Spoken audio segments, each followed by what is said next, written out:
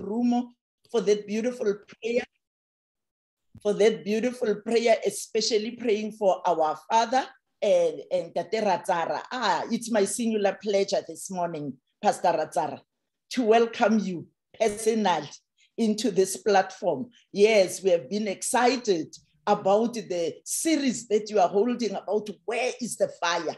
And this morning, I know God has given you so much that you are going to share with us. This is your time, my pastor, and I'm asking for a special blessing upon you.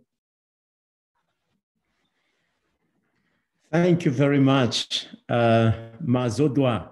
So happy to see you again and to see all of you through this technology. So glad that I'm part of this program, and I can see that the Lord is blessing all of you. And today, as you mentioned, is a special day, and that is a special day of prayer and fasting.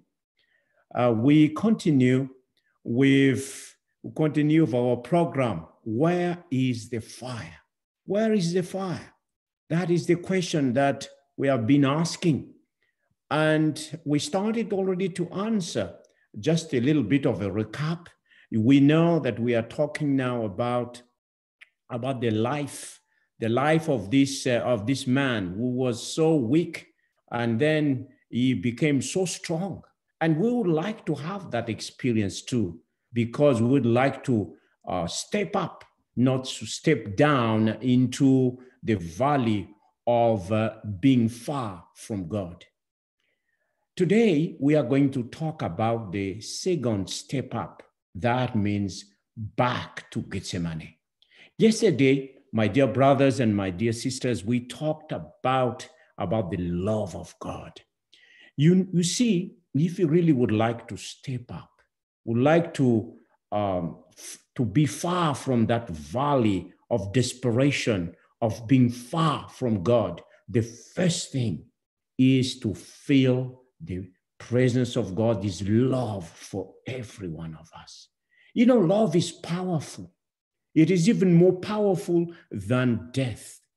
And if we have that love in our hearts, the love of Jesus Christ, then you remember the stories that we told yesterday, especially the story of Joseph. He did not want to work. He did not want to serve. But because of the love of the old man, he decided to love him, decided to serve him, and he was blessed. We too, we need to have that experience, the love of Jesus in our hearts. And that will change our lives. That changed the life of Peter. And that was the kind of the foundation of the strength, of this spiritual power that Peter had. Let's then follow now the footsteps of this man and to learn from his example. So today we are going to continue, and then in Matthew chapter 26 and verse 75, you remember when the eyes of Jesus met, or rather the eyes of Peter met the eyes of Jesus Christ. That look changed him. And after that look, he went out and wept bitterly. Matthew chapter 26, verse 75. He went out and wept bitterly. What is this? He went out. You see,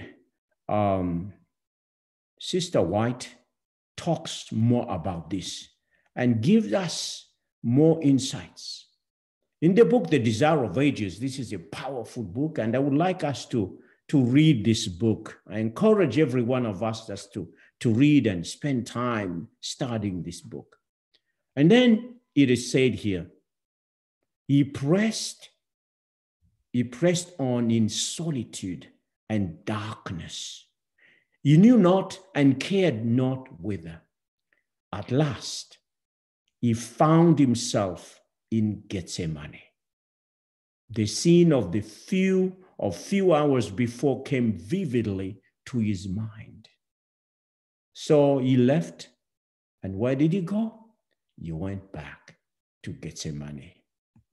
And he was reflecting on what has happened. And then I continue reading. It was torture to his bleeding heart to know that he had added the heaviest burden to the Saviour's humiliation and grief. On the very spot where Jesus had poured out his soul in agony, to his father, Peter fell upon his face and he wished that he might die. He was so broken. He was so sad of what he has done. He felt so bad about that himself, through his denial, that added the suffering of Jesus Christ. And he went to Gethsemane. And he searched the very spot where Jesus Christ prayed. You remember, he was asked to watch and pray, but he didn't. And that was his downfall. But this time, he said, I must watch now. I must pray now. I must wrestle now. And I must humble myself. So what did he do? He confessed his sins. He repented. That is the next step. When we feel the love of God, we feel bad that we have disappointed him. We have displeased him. And then we confess, we repent. We know that we have done wrong. We have somehow displeased him, and we confess our sins. And when you confess our sins, we should never cover up.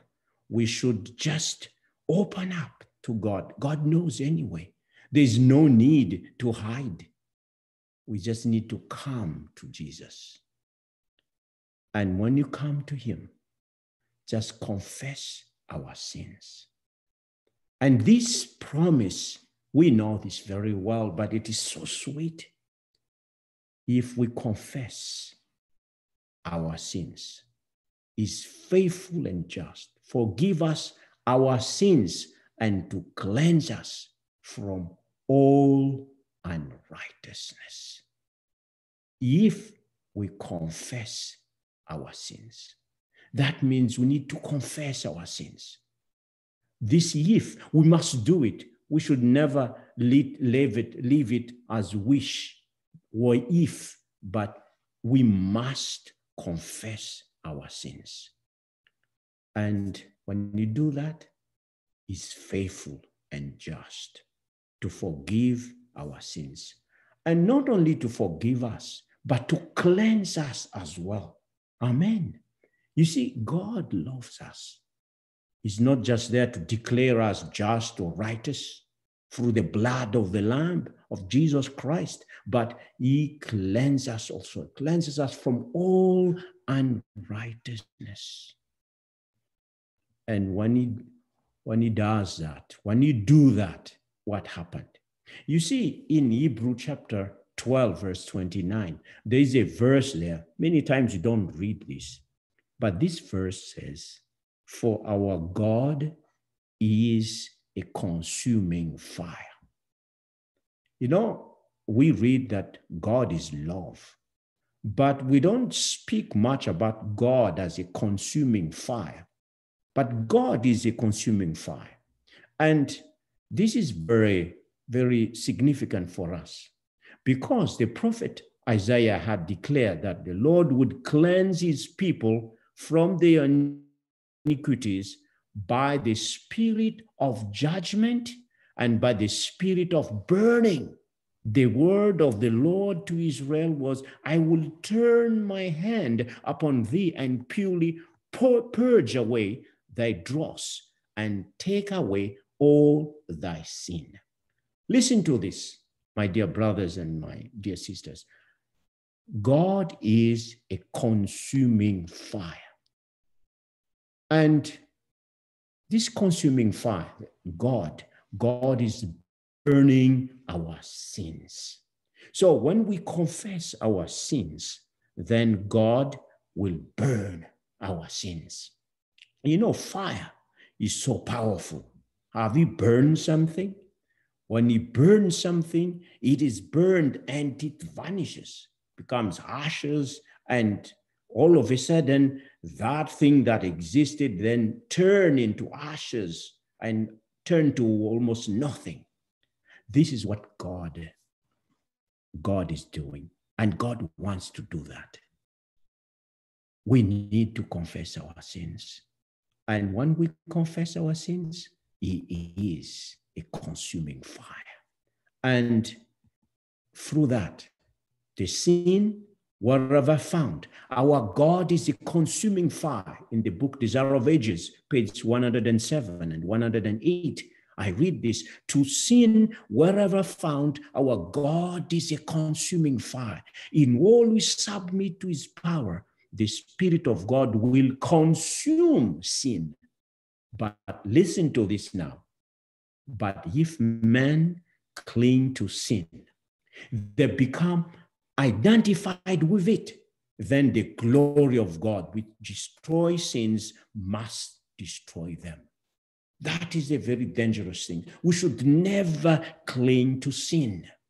We should rather confess, because this God who is a consuming fire, if we cling to sin, then it will be consumed.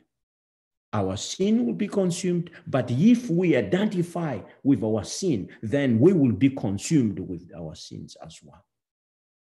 So now is the time. Now is the time for us to confess our sins. And it is said this: when the Lord has washed away the filth of the daughters of Zion and purged the blood of Jerusalem from their midst by the spirit of judgment and by the spirit of burning.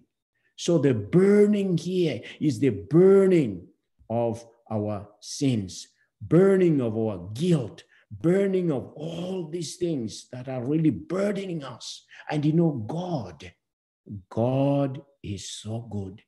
And when we do that, in Micah chapter 7, verse 18 and 19, I read this: when you confess our sins, this is the promise. Who is a God like you, pardoning iniquity and passing over the transgression of the remnant of His heritage? He does not retain His anger forever, because He delights in mercy. He will again have compassion on us and will subdue our iniquities. He will cast all our sins into the depths of the sea. Micah chapter 7. That is the good news, my brothers and my sisters. This is the good news. All of us here, we are sinners. We are sinful and we are sinners. But you know what? It has been said that both heaven and hell, they will be populated by sinners. But the difference is, what is the difference? The difference is that heaven will be populated by forgiven sinners, but hell will be populated by unforgiven sinners. That is the difference. Now is the time for us to confess our sins, for our sins to be burned, not us, but our sins. Let me tell you a story that happened in Russia. There was in a camp, a military camp, there was this general. And this general, he was the commander of the army in that camp. And in that same camp, his son was the treasurer of the camp. And this treasurer of the camp is young officer. He was good, but he has a problem. He didn't know how to manage money. He liked to spend and spend and spend. So being a treasurer, he said, well, he finished first his salary, and then he still needed more money. And then he took some of the money of the army and he signed, okay, I'm going to repay this. I'm going to repay this when I have money, then I will repay. So he kept on taking money. And this went on and on and on. And finally, one day, what he did is that he counted his debt. He wanted to know how much he was to the army. And he realized that there is no way that he can repay this debt. And he was so discouraged. He was thinking of his father, who is the leader of the army, the disgrace, and for himself, if he's found out. So he couldn't face this. And then he decided to kill himself. So in his tent, he took his pistol, his gun, and he sat there at the desk and he pointed the gun to his head. But he did something. He took the book that was hundreds of years ago. So it's not like the electronic accounting right now. So you counted the money, you counted the debt, and he totalized that, and it was so big. And then he wrote underneath the amount, and he said, my debt is too big. I cannot pay it. And he signed. And then he decided to kill himself. So he was there, it was the night, and he pointed already the gun to his head. But he decided, before I kill myself, I have to reflect on my childhood and my youth. It was so nice. My upbringing was good. So he was thinking of the good things that the time he spent with his mother, his father, and then he fell asleep. And during that time, Nicola I, the emperor, the king, he used to visit military camps. And he came there not as with the robes or the attire of the king, but with a simple military officer. So he went around and to see what is going on. He did not want anyone to know. And then he saw this camp. And he realized that something strange is happening right here. And he saw the gun pointing to the head of this young officer. And he saw the book opened and he read, my debt is too big. I cannot pay. And then he understood everything. And then he took his royal pen and he wrote something underneath the signature of the young man. I will pay it. He signed Nicola I. And he left. And after he left, the young man woke up and he was ready to pull the trigger. But he looked at the amount and he saw, Nicola I, I pay your debt. And he said, what is this? Oh, some people must be playing a very bad game here, trying to imitate the signature of the king. And he analyzed it. He took some of the official documents and He compared, and sure enough, it was the same as the original. Then he realized that the king indeed passed through that place. And the king has forgiven him and even will pay his debt. And then he cried like a little child. He was moved by that forgiving spirit of the king. And he vowed that never again he will do such a thing. He was a changed man. My dear friends, do you have the burden today of the sin? And you feel that it is too big? You don't need to carry that. Just come to Jesus. And he has already paid the debt. And you are free. I am free. That is the key to become strong like Peter.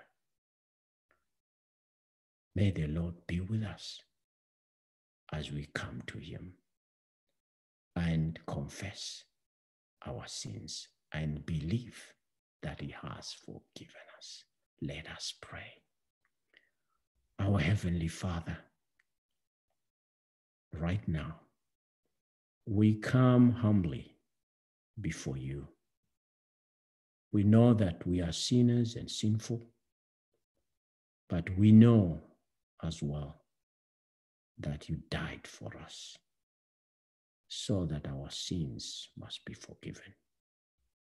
As long as you confess